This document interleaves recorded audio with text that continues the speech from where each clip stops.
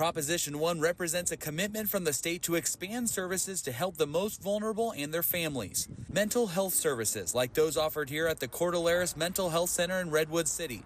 They've made a major difference in serving Lee's son. I wish every county had available for mentally ill clients what this county has available. Governor Gavin Newsom hopes that will be the case very soon. During a visit to this mental health center Tuesday, Newsom saw the benefits Prop 1 can offer many more across the state. And to get that help to those who need it most in order to curb the mental health and homelessness crisis, the state will be funding projects like this much sooner than originally thought. A 2-year process, we are collapsing this just approved bond. The first $3.3 billion will be going out in July. And Newsom says the state wants to approve funding requests fast because the crisis needs a sense of urgency.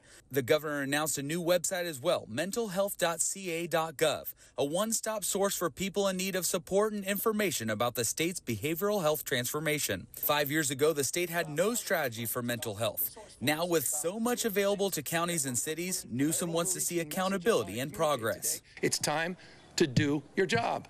It's time to get things done. You asked for these reforms. We've provided them. Now it's time to deliver. Like Newsom says San Mateo County has. Already ahead of the curve when it comes to homelessness solutions and mental health resources, County Executive Mike Callagy says San Mateo will now become one of the first to get Care Court up and running by July 1st.